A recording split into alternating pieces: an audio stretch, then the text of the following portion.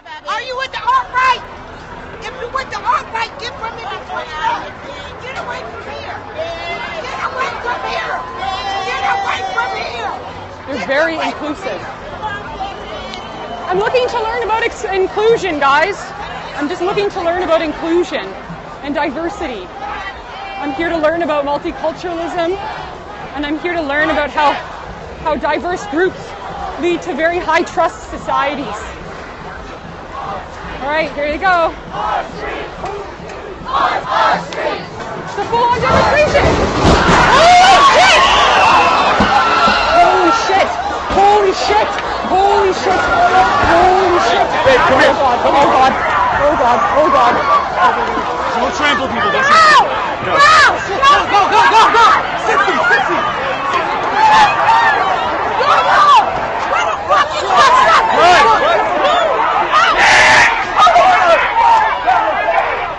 Okay, I'm gonna find a safe space, guys.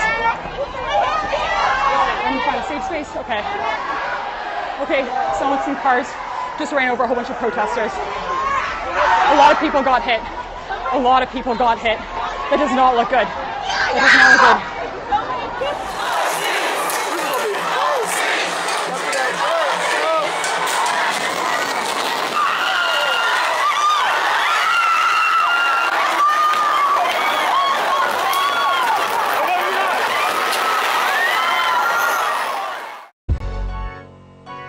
Umbrella. She's up. Whole nother level of shit you can't even understand. What is good, my people? We are live back again with another episode of The Forecast. Now, I know everybody has seen what has happened in Charlottesville at this white nationalist rally and the other mostly white people who came out to oppose them. Right is behind these attacks, and he linked that same group to those who perpetrated the attack in Charlottesville. Well, I don't know. I can't tell you. I'm sure Senator McCain must know what he's talking about. But when you say the alt-right, define alt-right to me. You define it. Go ahead. Well, I'm saying, define it for me. Come on, let's go. Define Senator it. McCain defined them as the same group. Okay, what about the alt-left that came charging at him? Excuse me. What about the alt-left that came charging at the, as you say, the alt-right? Do they have any semblance of guilt? This is Senator McCain's statement. Let me ask you this. What about the fact that they came charging with clubs in their hands, swinging clubs?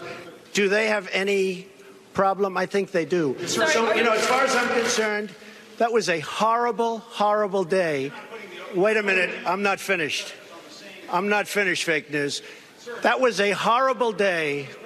the same level as I will tell you something. I watched those very closely, much more closely than you people watched it. And you have you had a group on one side that was bad, and you had a group on the other side that was also very violent. And nobody wants to say that, but I'll say it right now. You had a group on the other side that came charging in without a permit, and they were very, very violent. Now, as someone who is from Richmond, Virginia, I have seen this for a very long time. You see plenty of people still wearing the Confederate flag everywhere in my city. Now, I've been to Charlottesville before, and I can tell you as a black man, once you start going past places like Charlottesville towards, the county areas, the further out you go, as a black man, you do not want to get caught slipping out there. You do not want to wind up catching a flat tire on the side of the road out there. In fact, when I'm coming back to Richmond, I wouldn't even stop to use the bathroom or anything until I got to Charlottesville.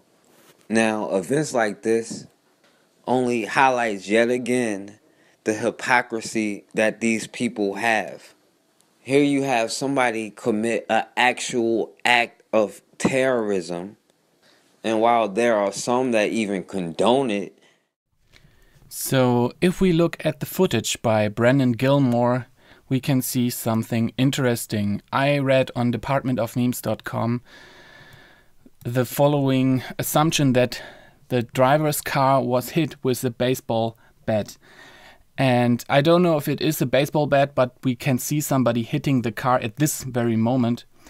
and I put the video in slow motion, and I also zoomed in on the footage. And it's really not sure what is there used to hit the car, and if the person really hits the car. It could be a baseball bat, it could be a jacket, but we see a person who is moving like he is intended on hitting the car.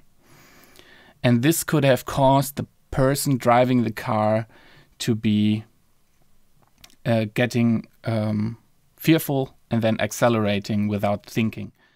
Many of them are saying, well, we can't condemn a whole movement based off of one person or one group's actions.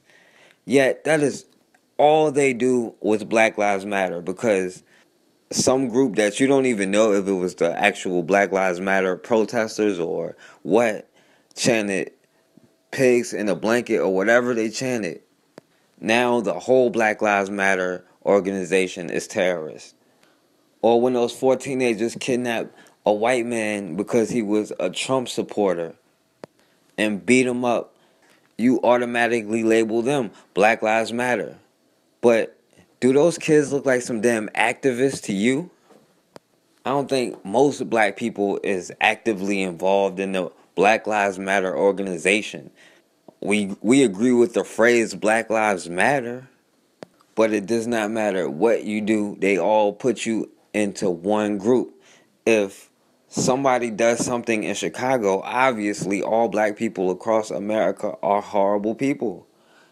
Yet some crazy dude drives through a crowd of people after he was chanting with the other people who believe what he believed, yet he is a lone wolf still.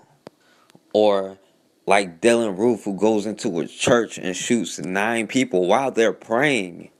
And I don't remember the police being too rough with him, by the way. And all of these people who is getting tough on crime and cracking down on crime will not call a spade a spade. Has not said anybody is going to get punished yet. And if you think these ain't some of the same people in the police department who are joining these police forces, then you are crazy or super misinformed. But the thing is, when we protest, we go out and say, please stop shooting us, please treat us fairly, very kindly, very forgiving. And when they go out and protest, they're protesting them not having superiority over everybody else. They protesting the fact that they're losing their power of control, of dominance. And bodies get caught at these fucking rallies. People get punched in the face. Fights happen. People get piss thrown on them. It's just kind of weird to me that it really should be the other way around. Why don't the people who are being oppressed have the same passion as the people who are in a dominant position and fighting to keep themselves in the dominant position? And that's one thing our people have to learn from them. Not to say you can never be forgiving and peaceful, but everything in life has a balance. If you're always peaceful and forgiving, at some point you're going to be submitting. And in the meantime, while all of this protesting is going on, Colin Kaepernick can't get a job because he protested by sitting down or taking a knee. And now, more than I've ever seen, there are so many black, especially former players, telling Kaepernick, just shut up and do what you're supposed to do. Do what these people tell you. In the midst of everything that's going on right now. What's your opinion of guys like Michael Bennett and Marshawn Lynch sitting down for the national anthem? It's all up for to them guys what they want to do with their career, their livelihood. But I think it's more of marketing.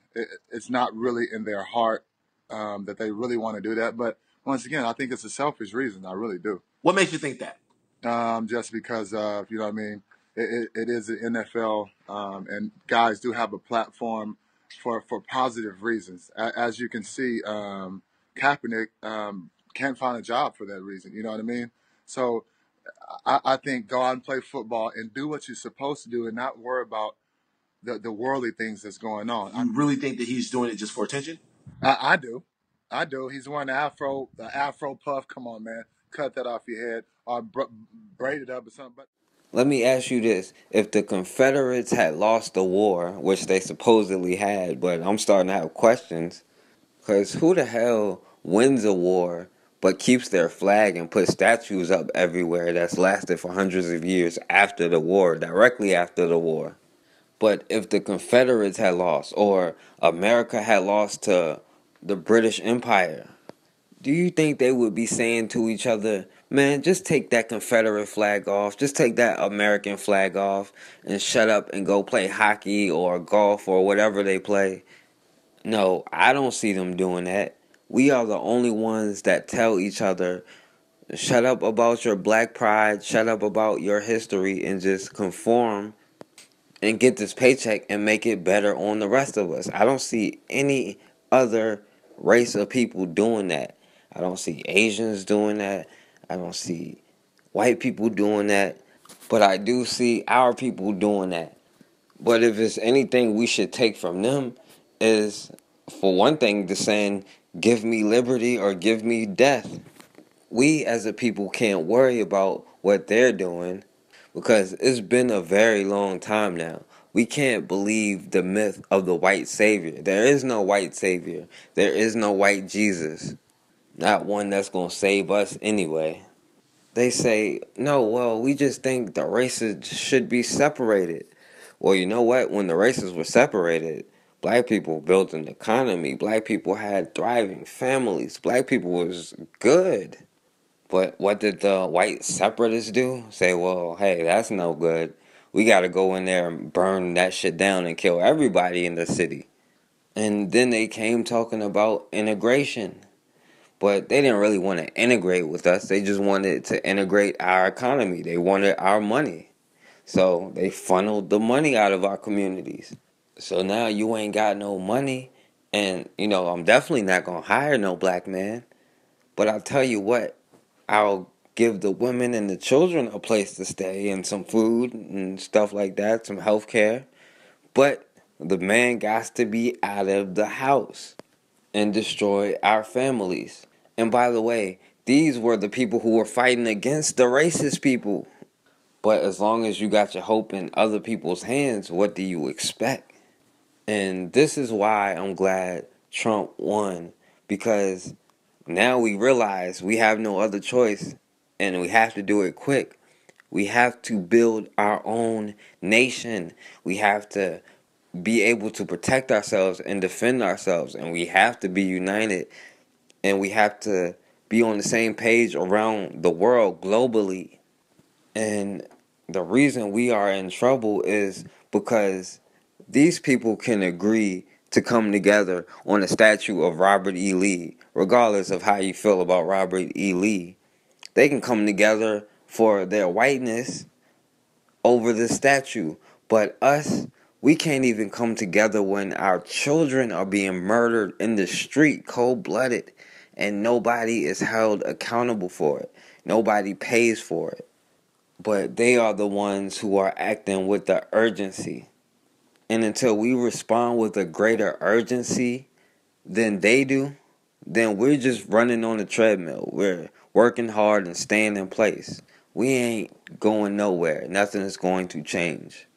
And if we don't start responding with more urgency than they have, then we're just running on the treadmill. Nothing's going to change. We are also learning more tonight about the alleged driver behind that deadly car attack in Charlottesville. 20-year-old James Fields, charged with murder, seen chanting "White Sharia now" during the rally, making his first court appearance today. Fields working as a security guard, and tonight you will hear from those who know him, including his own mother, who said she thought he was going to a Trump rally. Here's ABC senior justice correspondent Pierre Thomas tonight. You will not replace us. Those chilling images, white supremacist marchers bearing torches on the campus of the University of Virginia. Blood and soil. The next morning they gather again, former KKK leader David Duke among them. We are determined to take our country back. We're going to fulfill the promises of Donald Trump. James Alex Fields Jr., after driving in from Ohio, seen among the white supremacists, chanting for white power, shortly before authorities believe he got in this car, launching that fatal attack that left Heather Heyer dead. Tonight, the suspected killer is behind bars, held without bail, and charged with murder. Back home, his mother's saying she didn't know who would be at the rally. I didn't know it was white supremacists. I thought it had something to do with Trump. Trump's not a supremacist. But tonight, a chilling portrait of the suspect from those who knew him, including his high school teacher. He felt that, whites were superior. He felt that the views that Adolf Hitler espoused were correct in some way. And classmates say during a trip to Germany, Fields shocked them as they were walking through a concentration camp, allegedly saying this is where the magic happened. He was vocal about his ideas. He proclaimed himself as a Nazi and as a white supremacist. The rally was about white supremacists fighting to keep a Confederate statue from being removed. And today, many of whom marched openly are being targeted for shaming online. One of the protesters reportedly losing his job. Another saying he's not an angry racist. I came to this march trying to send the message that white European culture has the right to be here just like every other culture. And Pierre Thomas joins us live tonight from the Justice Department. And Pierre, I asked Attorney General Jeff Sessions today, was this domestic terrorism? He indicated it does meet the criteria, but that there would be further investigation. And tonight you've learned he's also looking into whether this is a civil rights violation. David, they're investigating to see if the murder was a hate crime or domestic terrorism. And the FBI is trying to find out whether Fields is a member of a hate group or if he was directed to attack.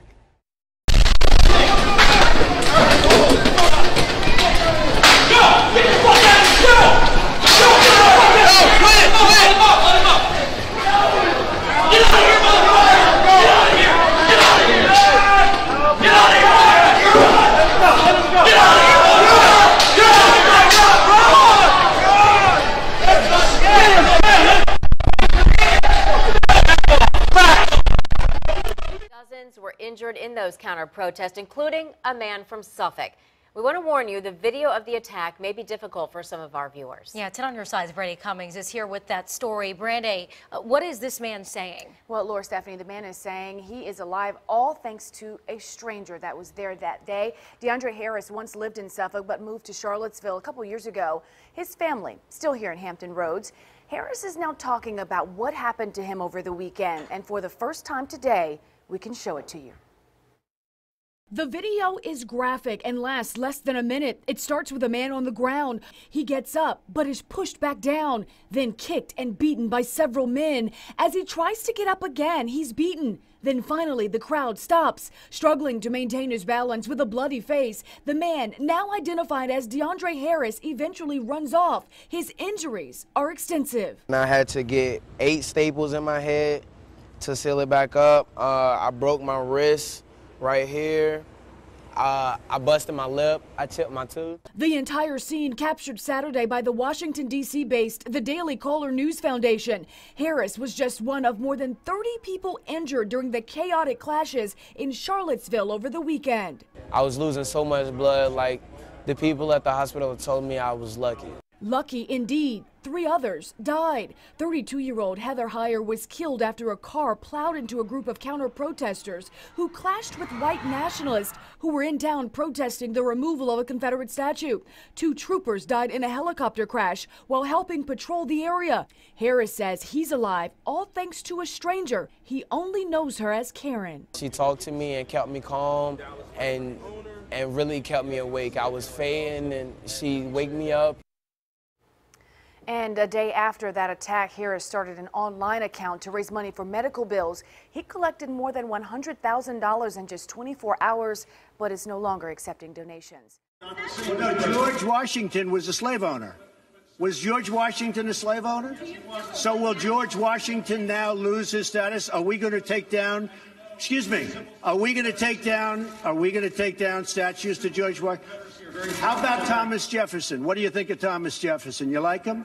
Okay, good. Are we going to take down the statue? Because he was a major slave owner. Now we're going to take down his statue. So you know what? It's fine. You're changing history, you're changing culture, and you had people, and I'm not talking about the neo-Nazis and the white nationalists, because they should be condemned totally. But you had many people in that group other than neo-Nazis and white nationalists, okay? Those Baltimore mayors talking about the removal of monuments to Confederate icons. That happened overnight. 4 monuments were taken down barely 2 days after the city council voted to remove them because or following the violence in Charlottesville. Joining me now to talk about the history here, President Trump asked a key question.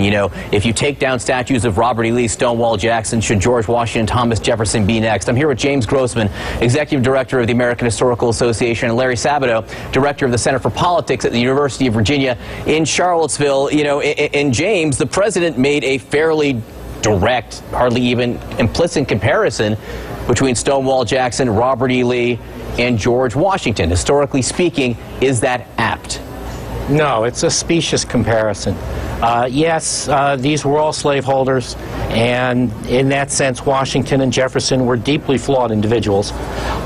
Washington and Jefferson, however, participated in the creation of a country, in a democratic experiment. Jefferson has other aspects to his life that are worth honoring. That doesn't mean that we shouldn't be critical of them for being slaveholders. Lee and Jackson, however, have been honored for one thing, which is the attempt to create and then defend a new nation that existed for one reason, which was to protect the rights of some individuals to own other individuals. It's there in the declarations of secession. It's very straightforward. Yeah, I mean, to be clear, George Washington and Thomas Jefferson, created a union. Robert E. Lee and Stonewall Jackson fought to leave that union, our union. Professor Sabato, you are at the University of Virginia in Charlottesville, obviously the site of these demonstrations, but also, in Virginia, of course, which, the key state of the Confederacy. And this is not a new debate about Confederate monuments, and people always point to the heritage. There is history here. This is something that people have struggled with, in Virginia for a long time. Well, of course it is. And I'm at the university founded by Thomas Jefferson. I live in a building on the lawn where I witnessed the outrage of the neo-Nazis last Friday night in a building designed by Thomas Jefferson. How do we deal with this complicated legacy? We honor, as Mr. Grossman suggested, Thomas Jefferson's tremendous accomplishments, author of the Declaration of Independence, founder of the university, author of the Declaration of Religious Freedom, the Louisiana Purchase. We could go on and on. I think that balances in some way the unfortunate part of his legacy about slavery. We certainly do not support that. But John, we're building a monument to enslaved laborers right here. We have a dormitory named after enslaved laborers. We're doing things that matter. Mm-hmm. But this is more false equivalency from President Trump. Just as he falsely equated the neo-Nazis with those showing up to protest their fascism, so too is he trying to make equivalent Robert E. Lee with Thomas Jefferson or George Washington. And as Mr. Grossman has just explained, it is outrageous and wrong. Tonight with exclusive images of a Houston woman forced to endure a body cavity search in public and demanding accountability. The incident resulted in the criminal indictment of 2 Harris County deputies, charges that have since been quietly dropped. Our Greg Grugan has the Only on Fox story tonight. If the images captured by dashcam video accurately portray the ordeal endured by Sharnisha Corley, many in the community will seriously question why 2 Harris County deputies have been cleared of criminal charges and a 3rd never charged at all. It's now been 2 years since a traffic stop triggered what Corley's attorney calls sexual assault by police. 21-year-old African-American female, college student, had never had any criminal history, never been in trouble. Still images obtained by Fox 26 show Corley in cuffs while deputies search her car. One of the officers on the tape, you could hear him talking to the passenger that was already in custody in the officer's car. You could hear him telling that individual, oh, we're going to find something if we have to put our hands on her. And they did. After a search of Corley's clothing turned up nothing, deputies decided to take their hunt deeper. This same officer body slammed Miss Corley, stuck her head underneath the vehicle and completely pulled her pants off, leaving her naked and exposed in that Texaco parking lot. Attorney Sam Kamak says what happened next amounts to rape by cop. They then took Miss Corley and put her ankles behind her ears, both of her ankles, in a spread eagle position, and began to search for something in Miss Corley's cavity, in her vaginal area. And according to the video, which Fox 26 has fully reviewed, the probing went on for at least 11 excruciating minutes before Corley was allowed to emerge from beneath the car and cover her naked body. We asked Harris County Prosecutor Natasha Sinclair if cavity searching suspects in public constitutes a criminal offense. No one in this office stands by the search the way it was conducted. No one condones that. No one thinks it's appropriate. It should not have happened.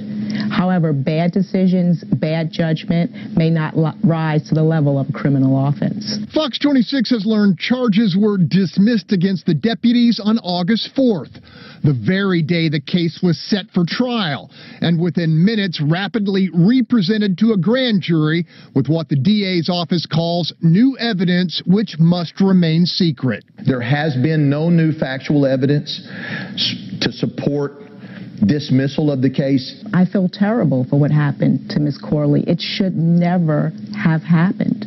Unfortunately, we're in the business of prosecuting criminal offenses. And though it may not be criminal, that doesn't mean that she won't receive justice. The deputies involved remain on the force and may soon be released from administrative duty. CAMAC will release the full video on Monday and is calling for an independent prosecutor, one that does not work for Harris County, which is being sued by Corley in federal court for violation of her civil rights.